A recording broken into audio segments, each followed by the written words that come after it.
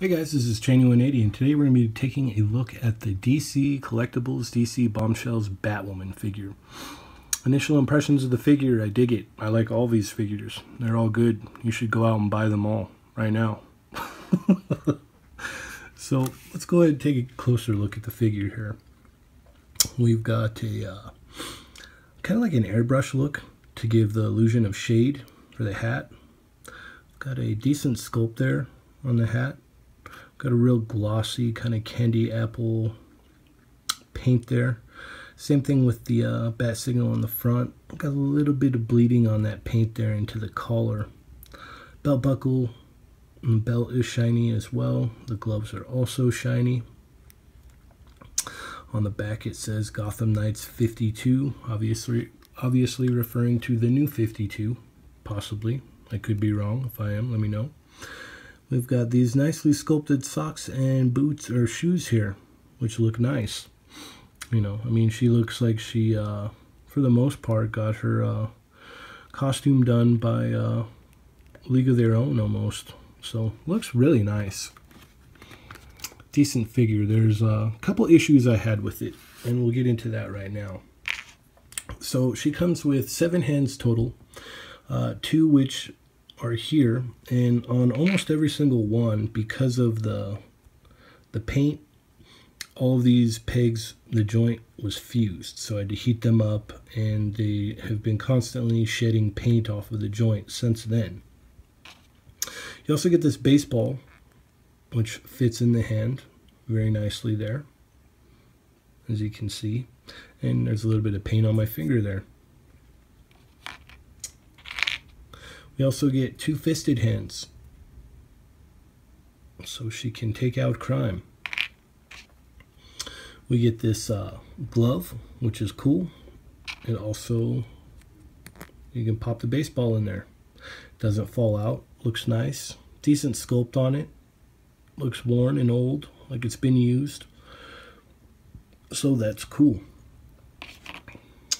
Now on to the 2 hands which are able to hold the bat, and sometimes it works, sometimes it doesn't. It's a little bit loose. I want to say the scale is a little bit off on this bat. You know, it could have been bigger in my opinion. I don't know, let me know if you guys agree. So on the bat here, we've got a decent paint there to make it look wooden. Got a good sculpt on the grip there with decent paint as well. We have Batwoman on there, little play on words. And we also have a bat symbol at the end of the bat, which is really nice. Now, articulation of the figure. Head goes up about that much. Goes down. You've got quite a bit of pivot in there, left to right. That's about as far as you can turn her right without moving up or down. Left, you got plenty of room. Now the arms go up about that far. You get a bicep swivel, magical double hinge elbows, a swivel at the wrist with a hinge, and that comes with all of them. Now the top torso joint here, actually you get some, ab crunch in there, which is cool.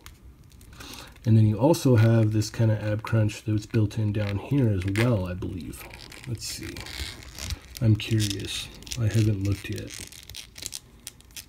Just want to see if it's the same all the way around. And as you can see, it's a fairly soft plastic. And yes, we do get that ab crunch in there, as you can see. So it does move back and forth, and you do get a little bit extra on this top joint. So it moves back and forth here, and then as well down here, just to try and make up for the skirt. I can see where they did that and why they did that. You also get a decent amount of pivot there as well. Now the hips have that drop down as well, as you can see. And the legs go out about that far. Forward. You can push it, and it does hold for the most part, so that's cool. Back is about that far. And we have a thigh swivel, double hinge knee, ankle hinge, and the ankle pivot is a little off, a little wonky. It's almost like the pin is going down almost straight, because when you pivot it, it's almost like a straight pivot. It's not like, you know, I'm used to, where the pin goes in at an angle so you could turn it. It's still at an angle, but it's just not the angle that I'm used to. So it kind of throws me off when it comes to posing. All in all, like I said, I would recommend these figures. I like them. They are cool. In size comparison, Wonder Woman towers over the rest of them. As she should. She's bigger. She's an Amazon. Ivy, we're not even going to try and stand her. And